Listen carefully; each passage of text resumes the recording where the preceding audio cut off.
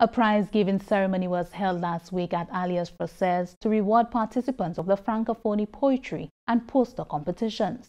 The competitions form part of activities held to commemorate Francophonie Month, held in March annually to celebrate the shared linguistic heritage based on the French language. Mark has the details. St. Lucia's linguistic heritage based on the French language is celebrated annually during Francophonie Month. Students are encouraged to not only learn the French language, but also participate in Francophonie competitions to help sharpen and display their linguistic abilities. 2021 was no exception.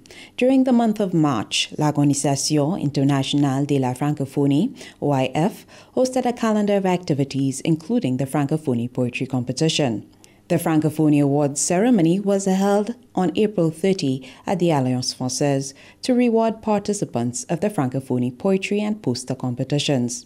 Marcia Centurion Laurent, national correspondent to the OIF, spoke on the theme under which this year's celebrations were held.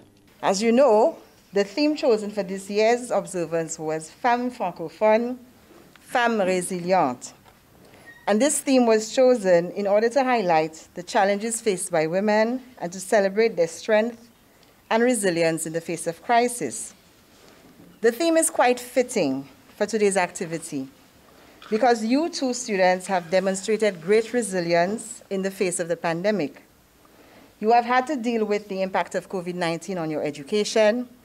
You have had to transition to online learning, physical school, back to online learning, back to physical school. And you have done all of this with so much grace. And in the midst of all of this turmoil, you took up the challenge to participate in the Francophonie competitions that were held this year. Christelle Autremont, Regional Counselor of Cooperation at the French Embassy, stressed on the importance of Francophonie celebrations. But Francophonie is just not one day. It's not just 1 week, it's not just 1 month, it's every day. It's learning a new language, becoming better in the language, and also learning about another culture and the values associated with this language.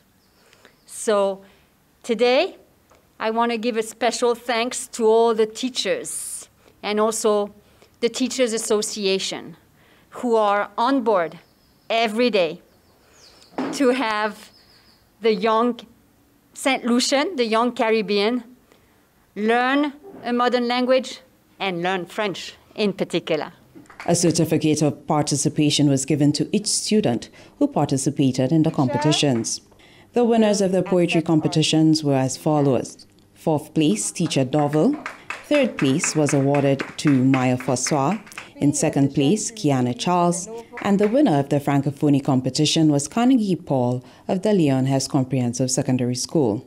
Participants of the 2020 poster competition were also awarded, given the OIF's inability to do so last year due to the COVID-19 pandemic.